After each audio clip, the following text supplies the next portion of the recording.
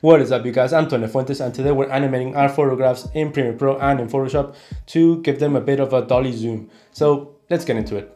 So for this edit, guys, we're going to use two programs. First of all, we're going to use Photoshop, and then we're going to pass into Premiere Pro to animate the images. So in this case, I took two images on the field. The first one is one with a subject and the second one without. Again, this is another example, me with the binoculars in focus and then the background out of focus. So having two images will allow you to create the separation between the foreground and the background and move them all independently. So the first thing that we have to do is erase the background from the ones with the subject. So let's get into it. So let's go and select the subject. I'm going to use the quick selection tool in combination with the magic lasso.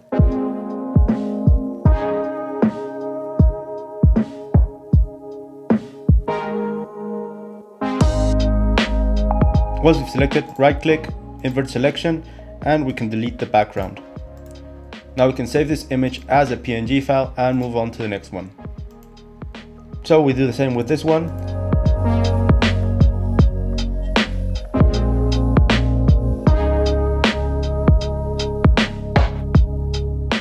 Again, once we finish with that, we can invert the selection and delete the background and save this image as a PNG. Now we're going to jump into Premiere Pro and do all the animating. So once in Premiere Pro, you import all your clips. You can do this with Ctrl-I on your keyboard or simply by dragging them into the Media tab. So let's start off with this one. First, we're going to drag in the background, and on top of it, we're going to drag in the image of the subject. So the first thing I'm going to do is select the background and go to Effects Control. Now, if you don't see Effect Controls, you can go to Window and select it over here, and we're going to go into Motion. So what I'm going to do is create a zoom effect for the background and for the subject. So the first thing I'm going to do is go to Scale and select the little watch over here. Now I've created a keyframe over here, and we're going to move in all the way down to the last part of the clip, and we're going to create another keyframe, and you can see it's appeared right here, and we're going to scale this, or move the scale up ever so slightly, right around there. Then I'm going to select the layer of the subject, go all the way to the start, again select the watch, and I'm going to zoom in this one as well, just a little bit more. We're going to zoom in at the end to 140. Okay, and that's about it.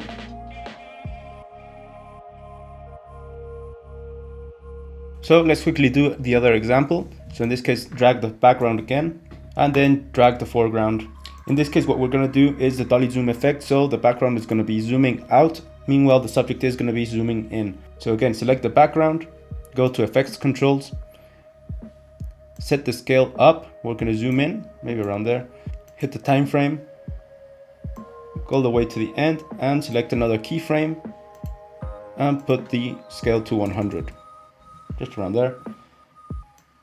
Again, now we select the subject.